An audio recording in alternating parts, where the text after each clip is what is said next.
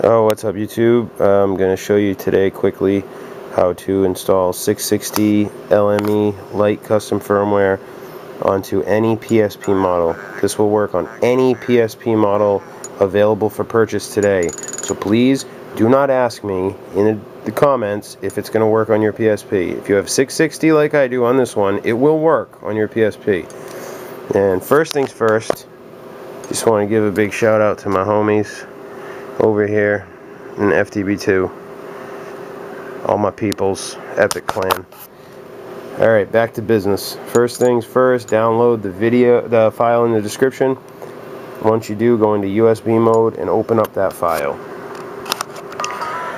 Now, once you're in USB mode and your PSP window opens up, have your PSP here. Here's the file in the description right here. Just take this PSP folder and drop it into your memory stick. Don't drop it into the PSP folder, just drop it into the memory stick. If you don't get a message like this that says you have a PSP folder already, do you want to merge it? Then you did it wrong. You should go back and do it right. So click yes to merge the folders, and it will copy all the LME stuff, and then you can disconnect your PSP. So disconnect, and when you go over to the game section, you will see an installer and a launcher. First, run the installer. All my FTB2 people. Right there. Alright. You'll get these announcements from Neuron. Target file, me.pbp, unpacking, done, and then you'll get a change log. It'll tell you all the stuff that's been changed in the latest version. This is version 1.4. This is the latest one. So it says press X to install, square to uninstall, R to exit. Press X. It will write a few files, and then it will say update complete, restarting, and then it will reboot your PSP.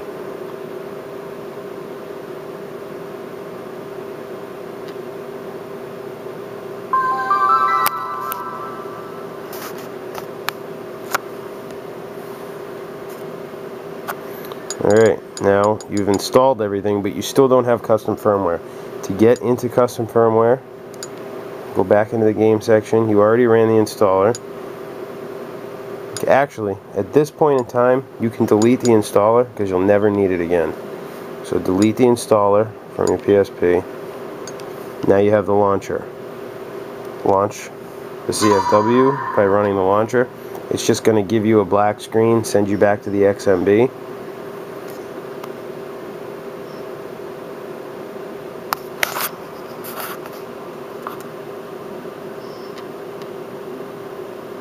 And that's that.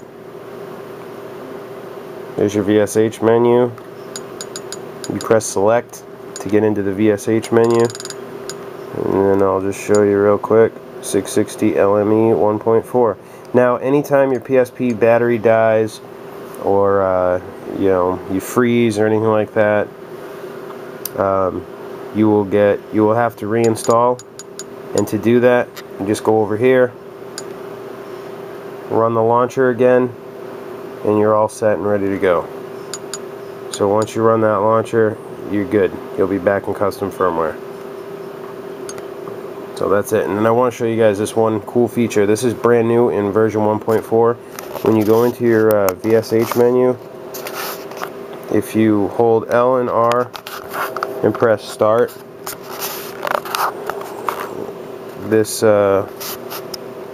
VSH edit mode menu will come up, and this is all the options that are in your VSH menu, and you can either enable them or disable them. So like if you don't use certain ones, like I never use these plug-in ones, so I'll disable those. I never use the ISO video mount, so I'll disable that. And I never use reset device. I always use reset VSH, so I'll disable that as well.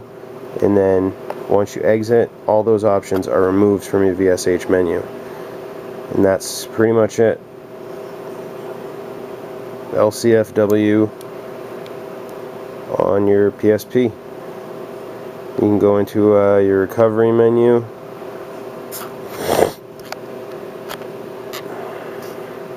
You get a full recovery menu. Everything that's in regular ME is in the LME. You can do just about whatever you want with it. So that's it. Make sure you subscribe. Check out sneaky-codes.tk for all your PSP hacks, homebrew, games, everything.